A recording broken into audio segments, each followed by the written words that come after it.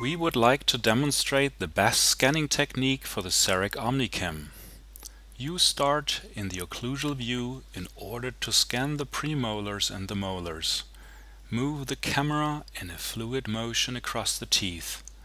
The camera does not rest on the teeth or gingiva during this procedure. Rotate the camera from occlusal to buccal and from buccal to lingual. Begin scanning the anterior area by starting with the premolar. Guide the camera in mesial direction labially over the anterior teeth up to the first position of the neighboring quadrant and from there back to the premolar. Pass the camera incisally over the front teeth in the mesial direction by moving the camera with a slight tipping movement over the incisal edge from labial to lingual. When doing so, emphasize the lingual scanning movement in order to fully acquire the lingual area of the front teeth.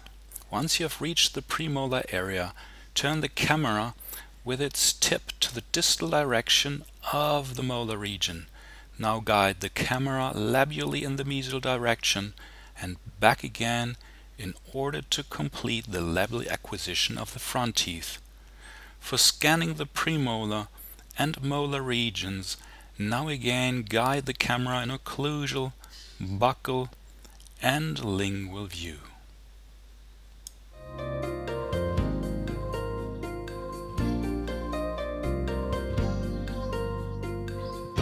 Here you see the simulation of scanning a prepared tooth.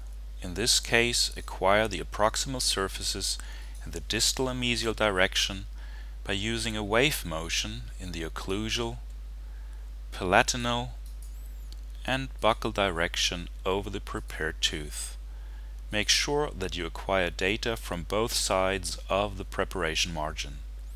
Tilt the surface in the distal and mesial direction to gain a better view of the approximal contacts.